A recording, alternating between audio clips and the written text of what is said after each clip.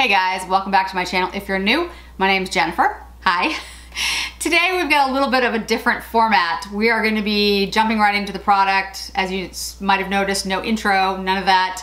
We're going to be reviewing the Charlotte Tilbury Pillow Talk Lip and Cheek Glow in Color of Dreams. And if I could open it, I will show you the shade. There you go. I have it on my face right now. So let's get into all the details. So today is the Charlotte Tilbury Pillow Talk Lip and Cheek Glow. Now I got this in the color of Dreams. It comes in a beautiful little compact.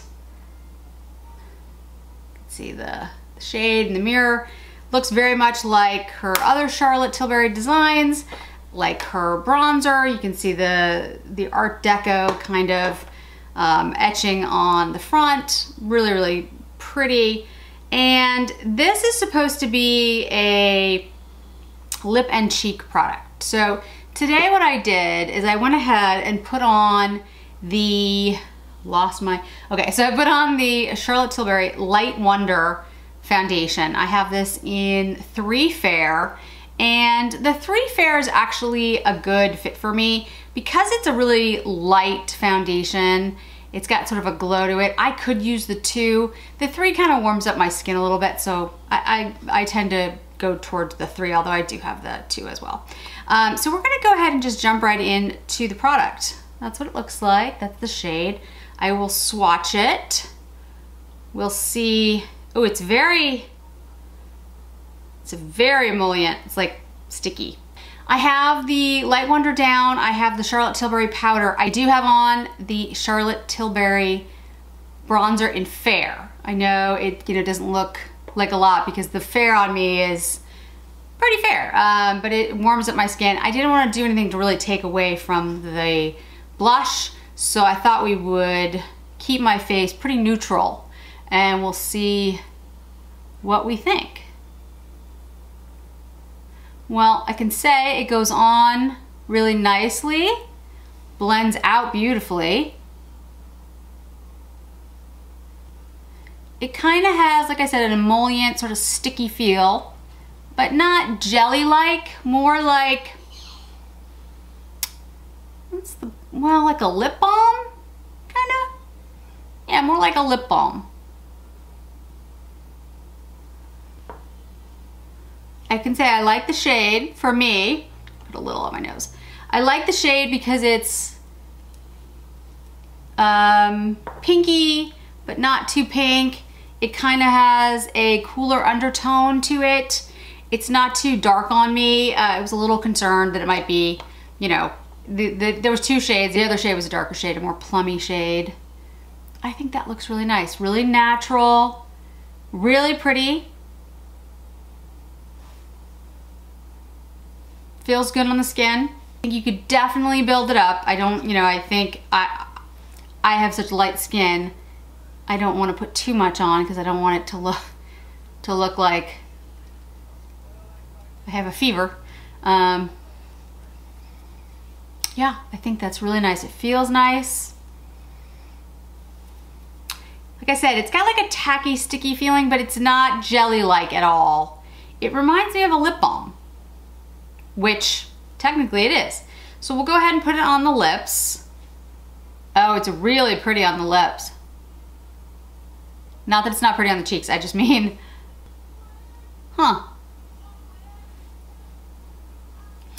That's a really nice shade. I'll bring you in a little bit closer so you can see it a little better. Now you're in close, you can see it a little better.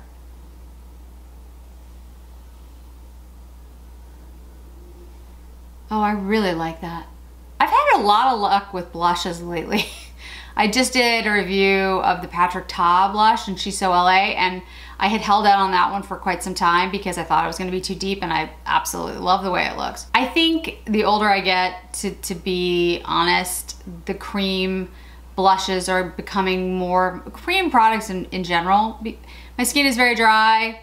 Plus I just think as you get older, not everybody, but I think the cream products are more forgiving. That looks really nice. Very natural, very pretty. I might even get the other shade because it's very sheer. So I'm gonna compare it to a few other cream blushes slash lip products that I have. I have the Westman Atelier in Chouchette. I actually want to get a lot more shades of the Westman Atelier. If you have seen my Clean Beauty video, I really am enjoying pretty much everything by them. I really want the iPods, but they have been sold out. So that's in Chouchette. I will put my hand up in a second. That's Chouchette. This is the Fenty in Rose Latte. Definitely a deeper, browner shade than the Chouchette. The Chouchette is more of like a peach, I would say. It's really pretty. If you haven't tried the Westman Atelier brand, I really would encourage. I mean, I love pretty much everything I've ever used by them.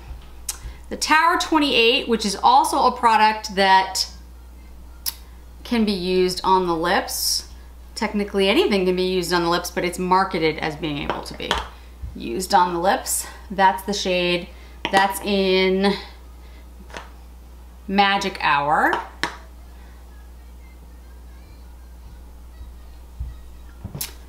Let's see. This is the Care Weiss.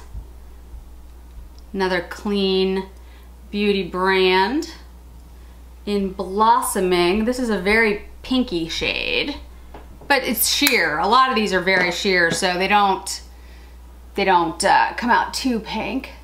That's the Blossoming.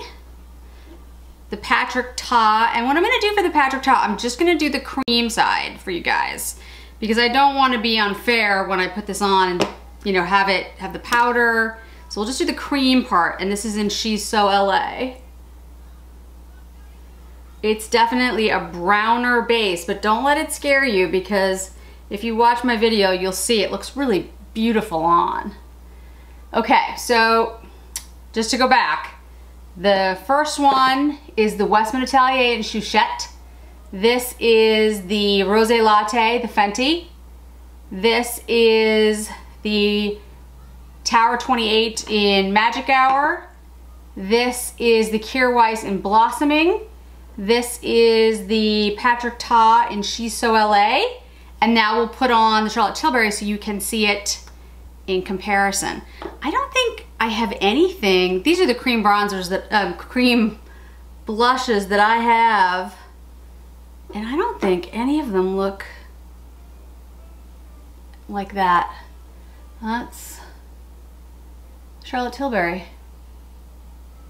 The closest,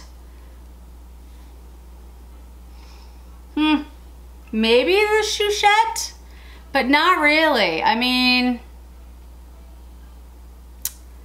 I guess maybe the Tower 28 is close. The Tower 28 in Magic Hour, but this one has more of a sheen and more of like a bronziness. Even though it's like a pink, it's like a bronzy pink. It's really beautiful. I really, really like it. I'm also gonna swatch it next to the original Pillow Talk. Now, this is of course a powder. This is not a cream, but I wanted you to see it next to the Pillow Talk blush. This is the original one. This is not any of the deeper shades.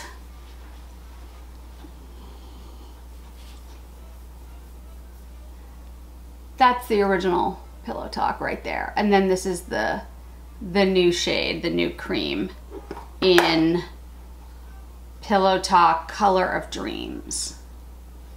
So you can see, I mean, this is really a unique shade. The closest is probably the Tower 28, but this has a sheen and a, I don't know, like a, it's just really pretty. I wish I could, it's slightly different than the others, which I mean is a good thing, right? You don't want them all to be exactly the same. That what would be the point of purchasing it? But it's a really pretty shade. I think it's buildable. It's obviously not drying. It's very emollient. It's not as pinky or purpley or plummy as it looks in the pan, at least not on me.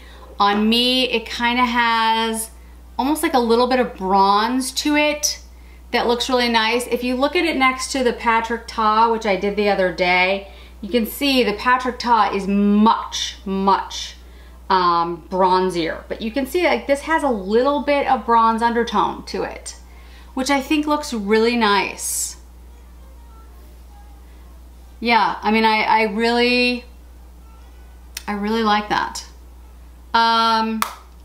What other questions would you guys have? It has an 18-month lifespan, which is that's pretty good. Again, it looks nice on the lips. Feels comfortable. On the lips on me, it goes more of a pink, but it's a really pretty shade. I don't usually wear pinks, but this one has, like I said, like it's a little bit of bronze to it, like a little bit of shimmer. So it doesn't look pink. It doesn't look like plum. It looks, I don't know, sort of like it has a little bit of brownish undertone, which is working really well with my skin tone. I think it looks really lovely. It feels comfortable on. It's not sticky on at all. Like at all. My lips don't stick. This is dried down nicely and feels good on my skin. No, it doesn't have a scent to it. Yeah. I think it's really nice. It's a really good product. If you like cream bronzers and you're looking for something that has a little bit like of a glow to it, I think this is a nice choice. It obviously, I mean, it works well on my skin tone. I think it would work well on up to maybe a light medium. I think if you went over medium or medium above medium, I think this would be too light. I don't know what how deep the other shade is. So I would say if you're a darker skin tone, this one's probably too light for you. But if you're paler than me, all the way to like medium, I think this would work.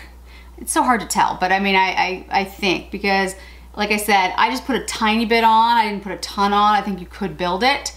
And it looks really nice on me. It gives me a nice flush, but I think it's deep enough that you could, you know, you could darken that out if you wanted to. Here's the original Pillow Talk, like I said, in powder. That one's gonna be tough to deepen. So I think this one is it definitely has some pigment to it. You don't want to sheer it out as much. I think you could do that. So those are my thoughts. I really like the product. It's a beautiful shade. It looks really nice on me. It went on really easily. It's probably, I mean, like it's great for this time of year especially, or frankly, any time of year now that we're all indoors and you're just looking for something quick. Like you could literally just spot this on your cheeks and give yourself a little bit of color.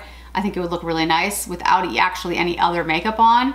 And then you could just throw it on your lips, which is a nice, you know, that's a nice product. A two-in-one product is always nice.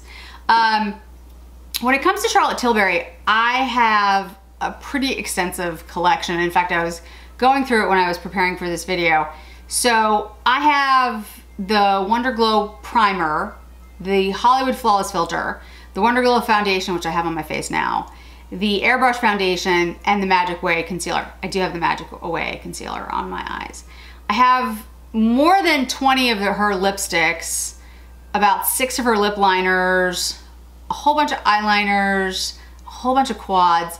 So if you guys are interested in, and bronzers, which I've done, if you're interested in me doing something about her entire collection, or my entire Charlotte Tilbury collection, I can certainly do that.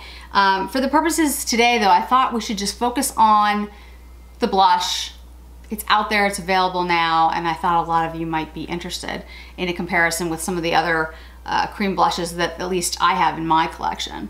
But I have to say guys, overall, I think it's really pretty. I mean, do you need it? No, nobody needs another bronzer. I mean, nobody needs another cream blush. But if you were in the market for a cream blush and you were thinking about which ones to buy, this is really nice. It's really pretty. It's very natural looking.